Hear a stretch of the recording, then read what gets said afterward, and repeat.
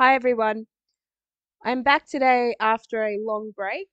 I'm in the process of reviewing my channel and cleaning it up, and I'm just going to do a short study on who is the little horn of Daniel and what do the beasts of Revelation represent. I don't have the best microphone. I apologize in advance. I've been watching some videos on Christian explanations of this horn and the beasts, and it's frustrating me. I wanted to do a video in context of the information regarding the Herod family, and if we actually look at the Herod family as a major player in Bible prophecy and the Bible story, rather than where they've been placed in history as some kind of minor character, despite the fact that they were major role players in the beginning of the New Testament and I believe in Revelation. I think it's pretty evident today that most people understand the beast of the sea to be the Roman Catholic Church or the Roman system after the fall of Rome. The Roman Church was established. The Reformers identified the Roman Catholic Church as the beast from the sea. It says, Revelation 13, and I stood upon the sand of the sea and saw a beast rise up out of the sea, having 7 heads and 10 horns, and upon his horns 10 crowns, and upon his heads the name of blasphemy. And the beast which I saw was like unto a leopard, and his feet were as the feet of a bear, and his mouth as the mouth of a lion, and the dragon gave him his power, his seat, and great authority. So this beast, which represents a mixture of the different empires of Daniel and the statue of Daniel, the lion of Babylon, the leopard of Greece, the bear of Media Persia, and the dragon gives him his power. So this beast of the sea system is made up of all of the elements of those past empires, but he's given power by the dragon.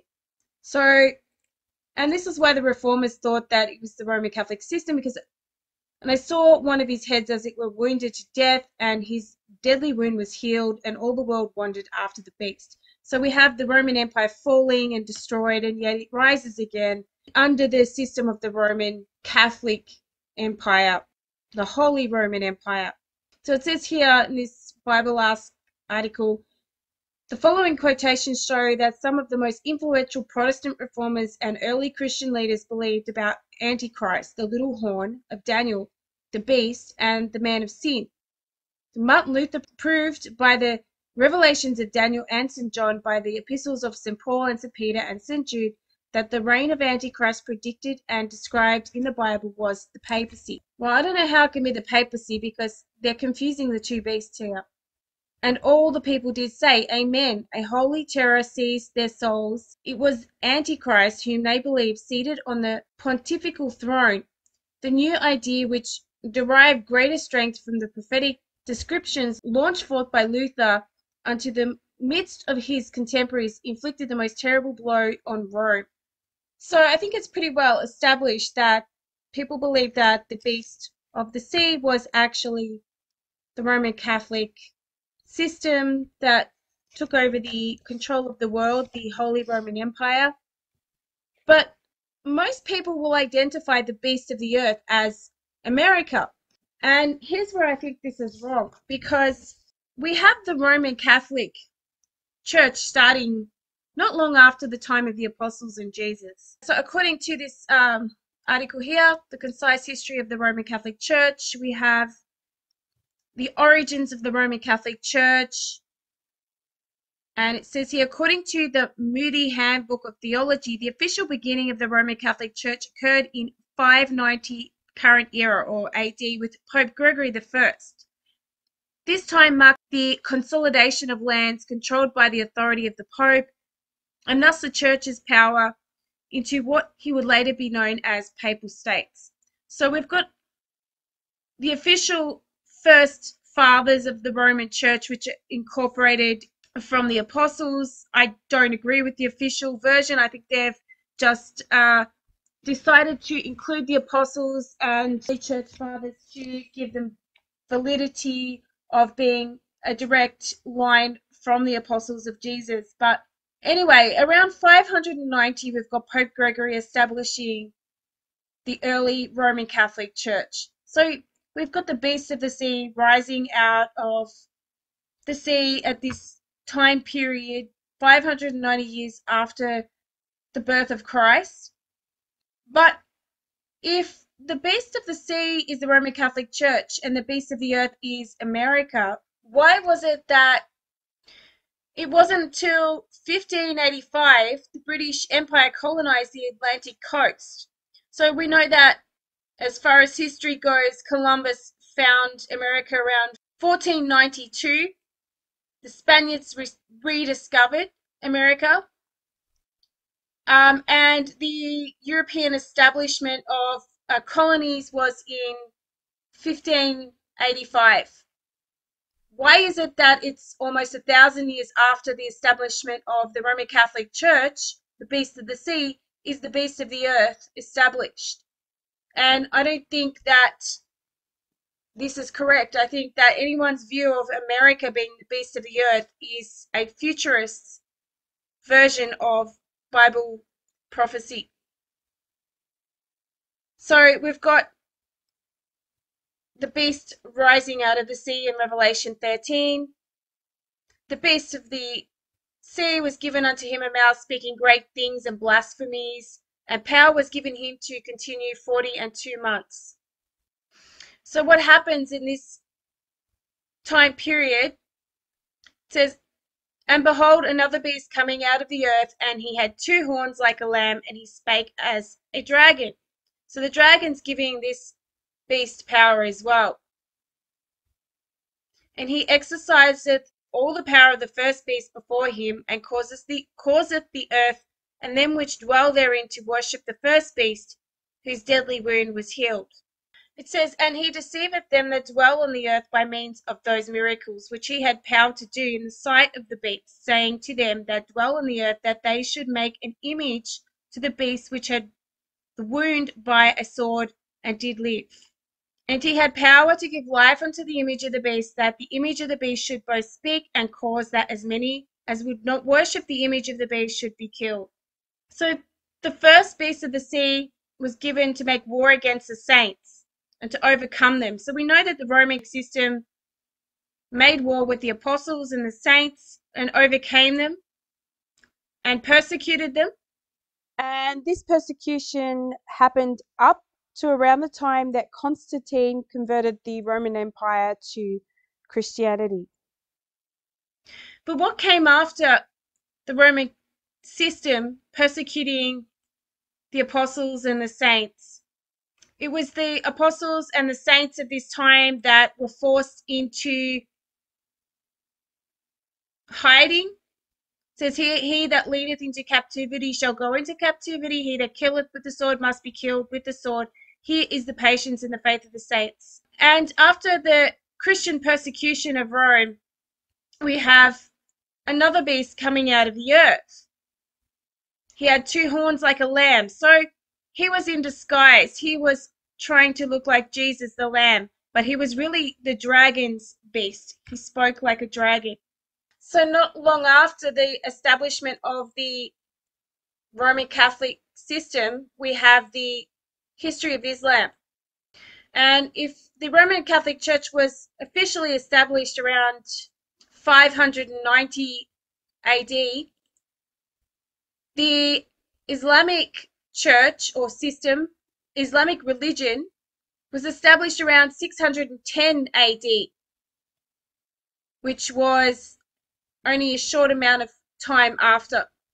It says, according to the traditional account, the Islamic prophet Muhammad began receiving what Muslims consider to be divine revelations in 610 CE, calling for submission to the one God, preparation for imminent last judgment, and charity for the poor and needy. So As Muhammad's message began to attract followers, he also met with increasing hostility and persecution from Meccan elites. In 622, Muhammad migrated to the city of Yathrib, now known as Medina, where he began to unify the tribes of Arabia under Islam. So we look into the history of Islam, and we've got the wars of the Crusades and the persecution of the people of the Levant area by both the Roman Catholic Church Knights and by the Islamic Crusaders at this time. And we have Muhammad, who is a false prophet. Muhammad is a prophet who is said to have been divinely inspired. So it says here, he was a prophet divinely inspired to preach and confirm a monotheistic teaching of Adam, Abraham, Moses, Jesus, and other prophets. He is believed to be the seal of the prophets of Islam with the Quran. So Muhammad performed false miracles where he was said to have, on the Temple Mount of all places, risen to heaven to receive the scriptures of Islam, riding a horse named Barak. And the translation of Barak is actually lightning.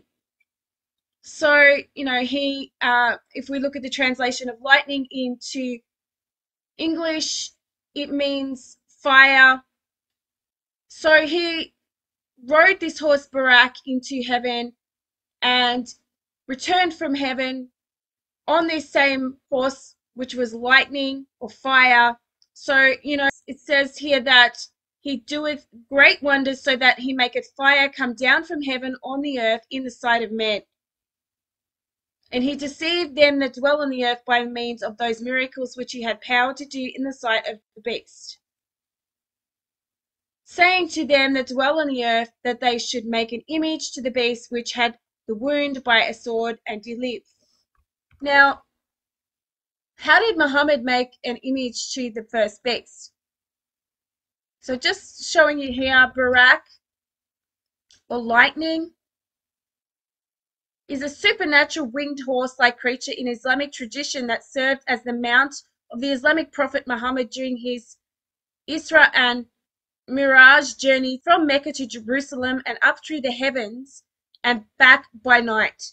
The Barak is also said to have transported certain prophets such as Abraham over long distances within moments' duration. So we have here in the Strong's Concordance, Barak, lightning, Barak, flash like lightning, flashing, gleaming, glittering point. We know who fell from heaven like lightning, which was Lucifer, but I won't go into that. So if we look at the Strong's word for fire, fire, the heat of the sun, lightning, strife, trials, and eternal fire. So the Strong's Exhaustive Concordance, fiery, fire, a primary word, fire, literally or figuratively, specifically lightning, fiery, fire.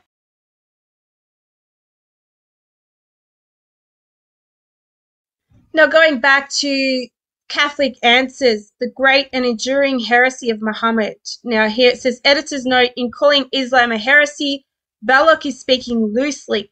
A heresy is a movement of baptized Christians who deny part of the Christian faith. Muslims are not baptized, though the early history of Islam was shaped by Jewish, Christian, and Arab pagan influences. Mohammedanism was a heresy, not a new religion. That is the essential point to grasp before going any further. It was not a pagan contrast with the church. It was a perversion of Christian doctrine. Its vitality and endurance soon gave it the appearance of a new religion, but those who were contemporary with its rise saw it for what it was, not a denial, but an adaptation and a misuse of Christian things. The chief heresiarch, Muhammad, was not like most heresiarchs, a man of Catholic birth and doctrine. He sprang from pagans, but that which he taught was in the main Catholic doctrine, albeit oversimplified. He took over very few of those old pagan ideas that might have been native to him from his descent. But the very foundation of his teaching was that prime Catholic doctrine. Why was it a prime Catholic doctrine and a pagan doctrine? Because Muhammad came from Petra. He came from Nabatea, or he came from where King Herod's family came from, which was Nabatea, or the combination of Idumea and Nabatea, which was Edomite or Esau's family, and the Nabatean people, who were Arabs or nomadic tribes of the desert. So we know that the Roman Catholic doctrine is Mystery Babylon teaching, and straight out of these regions has come the Mystery Babylon version of Judaism or Christianity. The unity and omnipotence of God. The world of good spirits and angels and evil spirits in rebellion against God was a part of the teaching, with a chief evil spirit such as Christendom had recognized. Muhammad preached with insistence that prime Catholic doctrine on the human side, the immortality of the soul, its responsibility for actions in life, coupled with the consequent doctrine of punishment and reward after death. And, all of these doctrines are realistically not in the Bible. There is no information in the Bible about punishment after death or going to hell and being burned in the fiery pits of hell with demons punishing you. There's nothing of that. It's just a final judgment in the Bible. That's it. The Bible also doesn't teach about the chief evil spirit, or that there's a world of duality of good spirits and evil spirits. This comes from the demiurge of Zoroastrianism and Kabbalism. So the Kabbalah comes from the same region that Muhammad comes from and is directly linked to the old Babylonian mystery religions. So straight from the Roman Catholic information, we've got them telling us that Muhammad replicated the Roman Catholic Church in the religion of Islam. So we have Muhammad's first wife here, Khadija. And Khadija was an interesting character. She was actually kind of like Muhammad's handler. She was older than him. She was very wealthy. Her family were from merchants, Silk Road merchants from Petra, Nabatea. So she was very wealthy, and Khadija was a Catholic nun, was the first wife and the first follower of the Islamic prophet Muhammad. Khadija was the daughter of a noble of the Quraysh tribe in Mecca. Now, I urge everyone to go and watch the channel here on YouTube. It's either CIRA International, Mecca or Petra, Early Islamic History, or there is the channel Fander Films, which is PANDER Films. Could Petra be the earlier Mecca? And there's some pretty conclusive information there that indeed Mecca was located and the Kaaba stone in the city of Petra. So Khadija was a very successful merchant. It is said that when the Quraysh trade caravan travelers gathered to embark upon their summer journey to Syria or winter journey to Yemen, Khadija's caravan equaled the caravans of all the other traders. So she was extremely wealthy, as far as merchants go. And we know what the Bible says about the merchants of the earth, especially in Revelation 2, in regards to around the time of these beasts. Now, the fact that she came from this particular region, the same region that King Herod comes from, will come up later. If you've seen any of my other videos, you'll know exactly what I'm referring to. But just to say here, King Herod was an Edomite. His family were from the descendants of Esau, Jacob's brother. His mother was a Nabatean, so the same people that were part of this merchant Silk Road route, that Khadija's family was a very wealthy, affluent family, and probably, I would dare say, an aristocratic family of these people. So Khadija entrusted a friend named Nafisa to approach Muhammad and ask if he would consider marriage. When Muhammad hesitated because he had no money to support a wife, Nafisa asked if he would consider marriage to a woman who had the means to provide for herself. So she's his handler, in other words. She was very wealthy and she controlled Muhammad. So we have an article here by the ChristianityBeliefs.org, and it says why Muhammad was chosen. This Islam in the Bible prophecy shows why Muhammad was chosen by the Augustinians. Muhammad was born in 570 AD. At his birth, Muhammad's grandfather possessed the authority of the house of Quraysh, the governors of Mecca. Now, as we know, go find out on that channel I recommended, Mecca was not where it is today. It was in Petra. Then his father died and his grandfather died, causing the governorship of Mecca to be passed on to someone else. It was among the Arab converts to Catholicism that the concept of looking for an Arab prophet developed. They spread a rumor that a great leader would appear to represent the Arabs and gather them together. Ex-Jesuit Alberto Rivera relates the following story that he learned from Cardinal B. It says here, teachers were sent to young Muhammad and he had intensive training. Muhammad studied the works of St. Augustine, which prepared him for his great calling. The Vatican had Catholic Arabs across North Africa spread the story of a great one who was about to rise up among the people and be chosen one of their God. So we have an Arab false prophet, in other words. A rich Catholic widow was sent to Muhammad to help guide him. So this is Rivera quoting again. A wealthy Arabian lady who was a faithful follower of the Pope played a tremendous part in this drama. She was a widower named Khaja. She gave her wealth to the church and retired to a convent, but was given an assignment. She was to find a brilliant young man who could be used by the Vatican to create a new religion and become the Messiah for the children of Ishmael. So Muhammad married Khaja. It says Khaja had cousins named Waraka, who was also a faithful Roman Catholic, and the Vatican placed him in a critical role as Muhammad's advisor. He had tremendous influence on Muhammad. And it says here that while Muhammad was being prepared, he was told that his enemies were the Jews and that only true Christians were Roman Catholic. He was taught that others calling themselves Christians were actually wicked imposters and should be destroyed. Many Muslims believe this. Now, we've got to remember that the Jews of Muhammad's time were completely different to the Jews of our time. During this time, after the destruction of Jerusalem, there were still many real Judeans living in this region, real Jews who were real descendants of the tribe of Judah. It says here, the Augustinians exalted Muhammad to unite Arabs and they created the Quran to give them a mission. So here we have a direct information from a Jesuit, from Jesuit teaching, telling us that Islam was created in the image of the Roman Catholic Church and Muhammad was the false Messiah that they set up. We go back to, and I behold another beast coming up out of the earth, and he had 2 horns like a lamb, and he spoke as a dragon.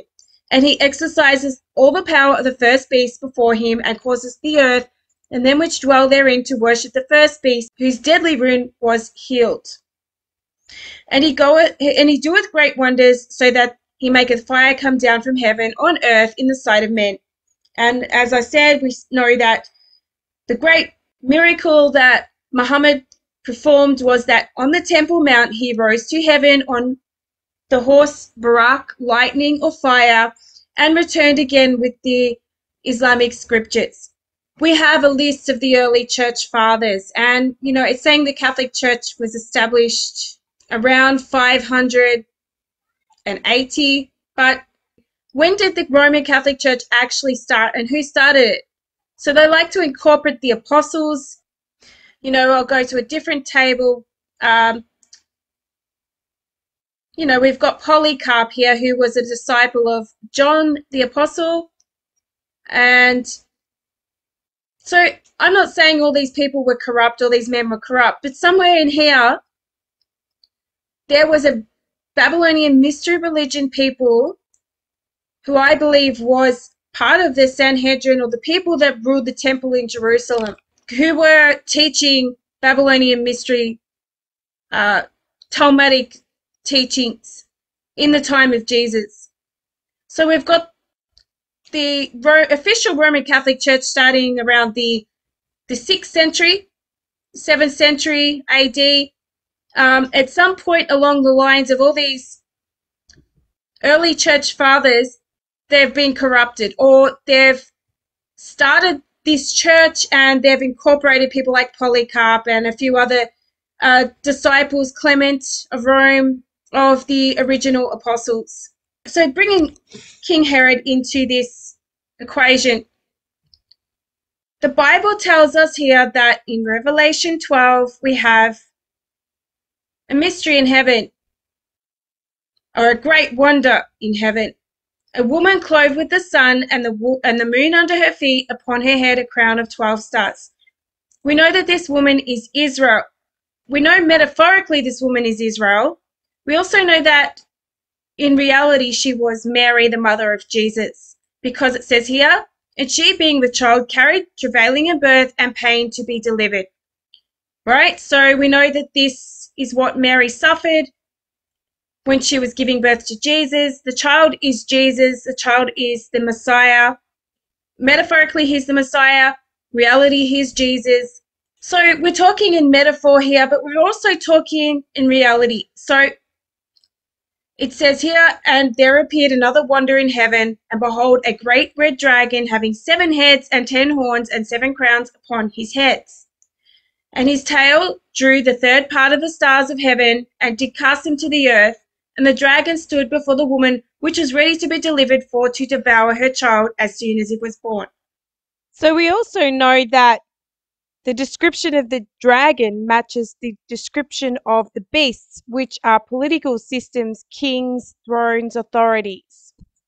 The dragon has 7 heads, it has horns, just like the beasts. Is the dragon a spiritual Satan in a satanic kingdom, or is he a representation of an empire or a royal throne having heads and horns? So in metaphor, we know in Isaiah that God calls Israel his third.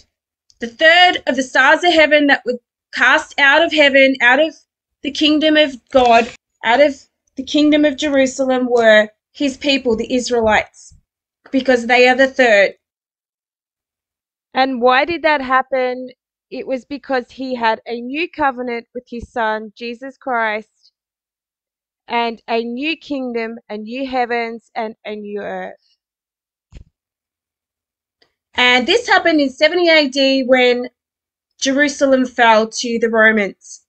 They were cast out of the kingdom that was King David's, with an Edomite king sitting on the throne, and there was never again to be another kingdom of Israel in this earth, because we know that Jesus taught us that the kingdom of heaven is within us. It's a spiritual kingdom. It's not a physical kingdom.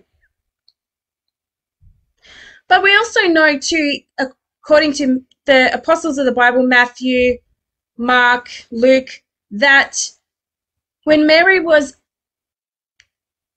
in labor, when Mary was close to giving birth to the Messiah, to Jesus, she was ready to be delivered, and there was a king there who was jealous and was ready to devour her child. And that was King Herod, the Edomite king of Judea. So Mary brought forth a man-child, and her child was caught up to heaven. We know that Jesus was caught up into heaven to his throne after his sacrifice by the Romans and the Judean elites.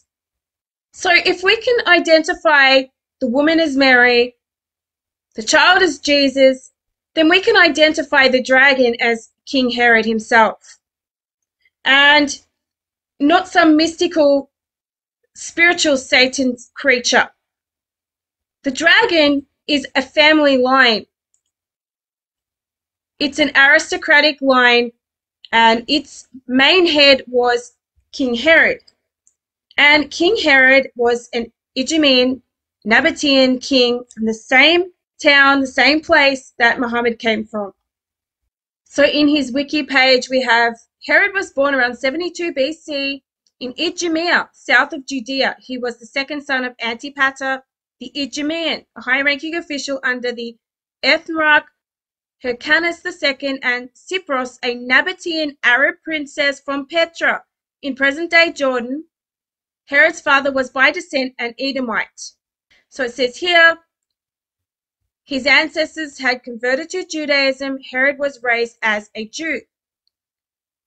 Now, can we have someone inherit the kingdom of Jacob, who is the son of Esau, at this time and convert to being a Jew or a Judean? Because we're talking about Israelites here. We're not talking about Jews. We're talking about Israelites inheriting Jacob's blessing. Could an Edomite, could a son of Esau inherit Jacob's blessing? And I say no. He was a Nabatean. His mother was a Nabatean Arab princess from Petra. His father was an Idumean who converted to the Hebrew faith, forced by the Hasmonean royal family back in the story of the Maccabees.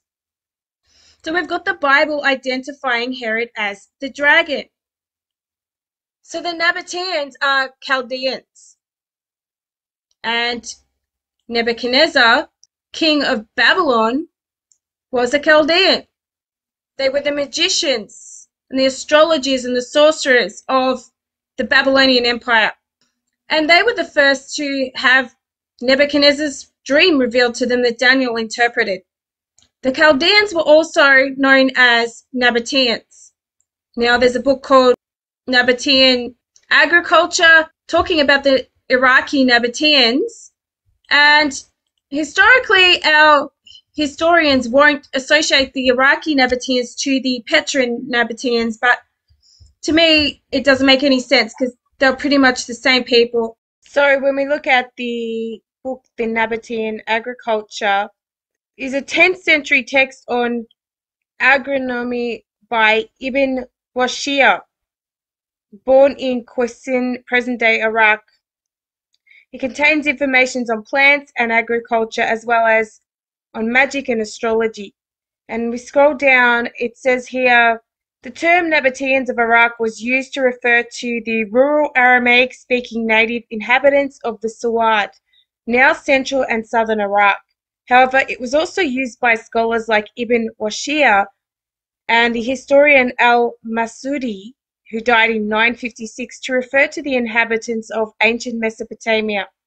These scholars believed that the ancient Mesopotamians had spoken Syriac, a prestige form of Eastern Aramaic during the 10th century, which in reality goes back no further than the 1st century AD, and that the supposedly Syriac-speaking people had ruled over Mesopotamia from the legendary times of Nimrod until the advent of the Sasanian Empire in the 3rd century. Unlike the term Nabateans of the Levant, then the term Nabateans of Iraq did not refer to a historical people but to an Aramized understanding of the Mesopotamian heritage. Given the perceived antiquity of Nabatean culture of Iraq, Ibn Washia believed all human knowledge to go back on Nabatean foundations. This idea itself was not exactly a new one. Already in the Hellenistic period, a secret knowledge was often attributed to the ancient inhabitants of Mesopotamia, referred to in Greek as Chaldeans. Compare, for example, the Chaldean oracles, a term used more or less as a synonym of Nabatean by Ibn Washia and al-Masudi. However, in contrast to both earlier Hellenic authors and later Arabic authors such as Sayyid al-Andalusi, Ibn Washia was in direct contact with the living Mesopotamian tradition, making his Chaldean or Nabateans more firmly rooted in empirical reality. So today's historians will not associate the Nabateans of Iraq with the Nabateans of Petra, and mysteriously the Nabateans of Petra arise out of nowhere and disappear again into history. And they can't figure out where they came from or where they went. All they know is that the water wells dried up around Petra, and it was probably due to earthquakes, and it was no longer habitable. But here we have a historian going all the way back to around 900 AD who is saying that these cultures were directly linked, and we've got Hellenistic historical beliefs comparing the Chaldeans to the Nabateans. So we know the fourth beast of Daniel 7 is Rome. It says, then I would know the truth of the fourth beast, which was diverse from the others, exceedingly dreadful, whose teeth were of iron, and his nails of brass, which devoured, brake in pieces, and stamped the residue with his feet. And the 10 horns that were in his head, and the other which came up before whom three fell, even of that horn that had eyes and a mouth that spake very great things, whose look was more stout than his fellows. So behold, and the same horn made war with the saints and prevailed against them. So who in the Roman Empire made war with the saints and prevailed against them? A lot of people say it was the Caesar. So it says here, and he shall speak great words against the Most High, and wear out the saints of the Most High, and think to change times and laws, and they shall be given into his hand until a time and times and the dividing of times. Now we know a lot of people interpret this as being the Pope, and yes, the Pope changed times and seasons, but we know that the Pope was in charge of the beast of the sea. The dragon gave power to both beasts. So do we want to look at the dragon as being a spiritual Satan being in another realm, controlling these political powers, or do we want to look at the dragon in the real terms of being King Herod? Or some might say King Herod at the time was possessed by Satan, and that's what he did. But I choose to think that the dragon being there at the end of time is an ancestral family line. It says here, I considered the horns, and behold, there came up among them another little horn, before whom there were 3 of the first horns plucked up by the roots. And behold, in his horn were eyes like the eyes of a man, and a mouth speaking great things. Going back to Herod, it says here, Herod rose to power largely through his father's good relations with the Roman general and dictator Julius Caesar, who entrusted Antipater with the public affairs of Judea. Herod was appointed provincial governor of Galilee in 47 BCE when he was about either 25 or 28 years old. There he faithfully farmed the taxes of that region for the Roman Senate. So we've got this little horn rising up amongst the Roman beast. I'm saying here that the Herod family, or King Herod, was the little horn. And he met with success in ridding that region of bandits. Antipater's elder son, Faisal, served in the same capacity as the governor of Jerusalem. During this time, the young Herod cultivated a good relationship with Sextus Caesar, an acting Roman governor of Syria, who appointed Herod as general of all Syria and Samaria, greatly expanding his realm of influence. He enjoyed the backing of Rome, but the Sanhedrin condemned his brutality. When yet a private man, Herod had determined to punish Hyrcanus, a Hasmonean king, who had once summoned Herod to stand trial for murder, but Herod was restrained from doing so by the intervention of his father and his elder brother. So the Sanhedrin here are condemning him for his brutality, but later on he becomes king of Judea. He's a Roman leader. Here, Mark Antony named his Herod and his brother Faisal as tetrarchs. So he was a king, and he could also claim the Jewish throne via his wife, who was a Hasmonean princess. So here Herod was granted the title of King of Judea by the Roman Senate. So not only that, Herod's children were educated in Rome, they were Roman citizens. His wife was Mariamne, the Hasmonean princess. So therefore, any of the children from this line could claim that they were entitled to the throne of David. So this is a controversial subject because there isn't a great deal of historical information on this, but there's this one website, is all you can find, Henry H. Davis, Investigating Ancient Rome, the descent of Emperor Vespasian from King Herod. So we've got here King Herod the Great via Mariamne, Aristobulus, his son, or their son, his son Agrippa I, and Herod Polio. Herod, king of Colchis, and Vespasius Polio I.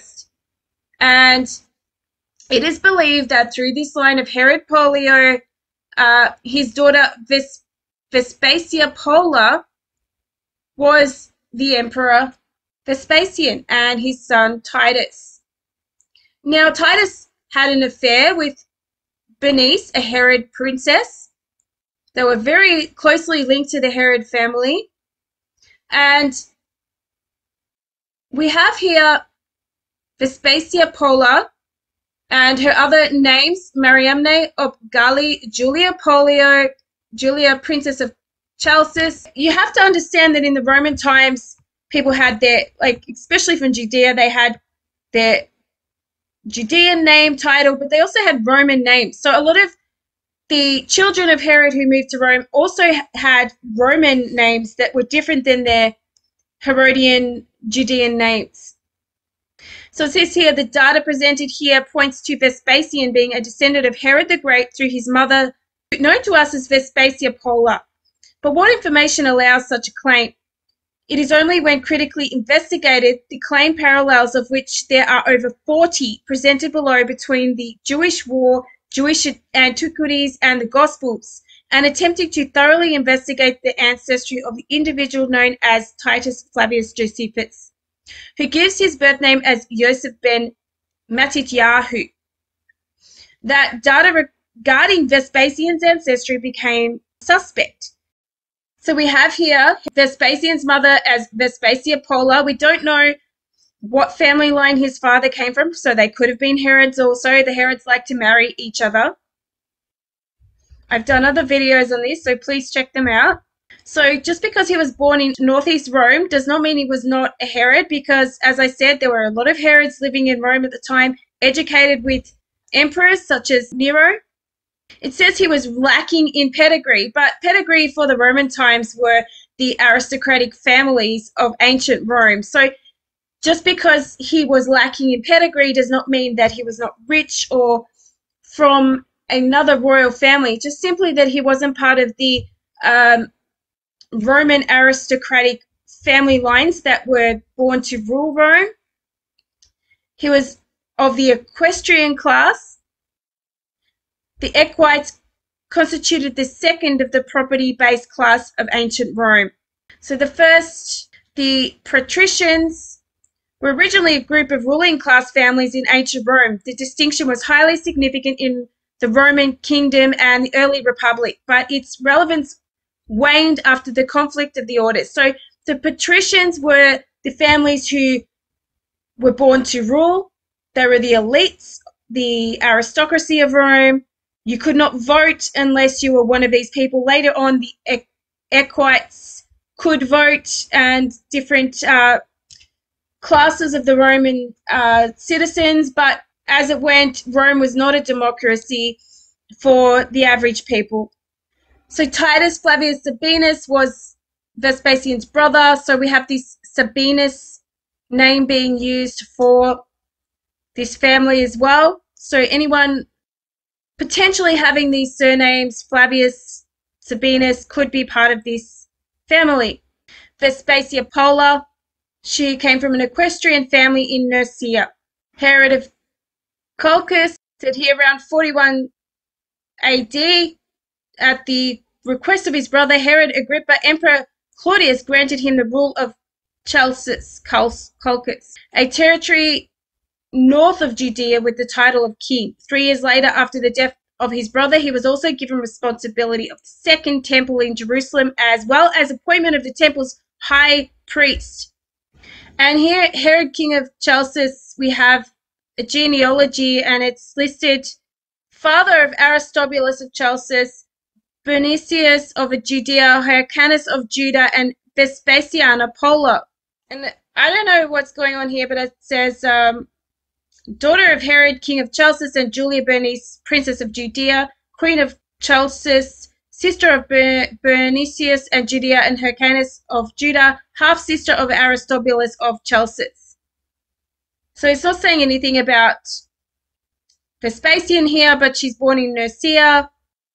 So there's not really much else we can find on this family line, except to say if this is indeed true, that Vespasian was a Herod, and therefore the Roman emperor, two of the Roman emperors that we know of were Herods, that's Titus and Vespasian, and therefore the Daniel's prophecy of the little horn being of the Herod family coming up from the Roman Empire and persecuting the saints and blaspheming the Most High makes more sense. And here it says the siege of Jerusalem of 70 AD was the decisive event of the First Jewish-Roman War. The Roman army, led by future Emperor Titus, besieged Jerusalem, the center of Jewish rebel resistance in the Roman province of Judea.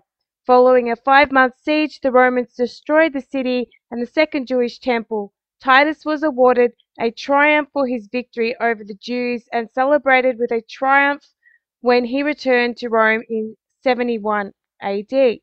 Vespasian gave Titus charge of the Jewish war, and a large-scale campaign in 70 culminated in the capture and destruction of Jerusalem in September. So the Romans used red shields. The Romans were known for their red color.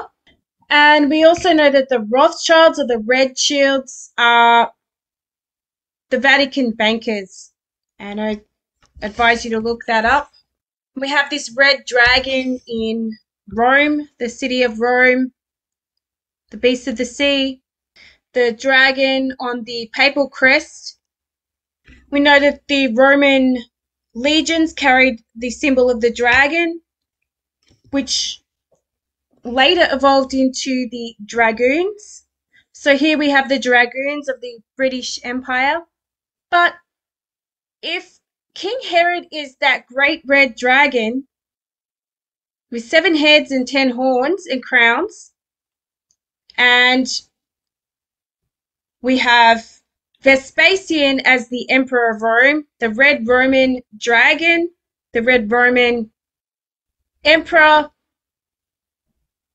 the Herod family being Romans, the little horn of Daniel potentially being the Herods, and the dragon giving power to the beasts. So it says, behold, and the same horn made war with the saints and prevailed against them. And he shall speak great words against the Most High, and shall wear out the saints of the Most High. And we have so many scriptures of the Herods persecuting the saints. The Herods beheaded John the Baptist. I believe some of the apostles went before the Herod kings. And we have the Herod kings along with the temple and the Roman rulers persecuting and crucifying Jesus. And then we have Vespasian and Titus, who were the emperors who, in the Roman war, destroyed Jerusalem. That great dragon was cast out, the old serpent called the devil and Satan. Now, the devil and Satan simply means the adversary, but we know that there was a serpent seed family in the temple of Jerusalem. Jesus told them that they were the children of their father, the devil, the serpent seed people. And we have Vespasian being the grandson of Herod Polio, who was also given charge over the temple in Jerusalem. So not only was he a king, he was also high priest.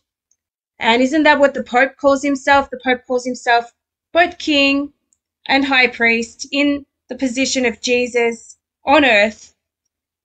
Is it possible that these two beasts of the sea and of the earth were given power by the dragon, which is a family that sits on the throne of both Jerusalem and Rome, and will turn up in the last days in the little season of the dragon? Here we have Revelation 20, and he laid hold on the dragon, that old serpent which was the devil and Satan, and bound him 1,000 years. So what is this saying? Did he bind a spiritual entity in a spiritual pit with chains? Or is it telling us that there was a family line, a powerful aristocratic family that ruled Judea and ruled Rome, ruled the Roman Catholic Church in its early days, gave power to Muhammad because they were both from the same region? The Herod family were from Petra, Nabatea, and Idumea, just as Muhammad and his wife were from Petra and Nabatea. They gave power to the beasts of the sea, the beasts of the earth, and they had the power of Rome. Has that old aristocratic family that's ruled the Roman Catholic Church through the Roman Catholic families, the banking families, the Pierre Leonis, the Rothschilds, the black Italian nobility, or the Italian black nobility families, are they descendants of the Herod family? Are they the dragon? You know, we have some of those families using the dragon as their image. And were those families bound for 1,000 years from having power over the earth, from having dominion over the earth? And then they're released 1,000 years later. When that 1,000 years or that period of time, whatever it was, they were released from being bound by chains, and they have gathered together Gog and Magog, the people of the Scythians, and brought them to battle against the earth, the sand of the sea, the number whom is the sand of the sea. And they went the breadth of the earth and encompassed the camp of the saints and the beloved city. Now the camp of the saints is us, guys. It's us in our earthly bodies, our tents.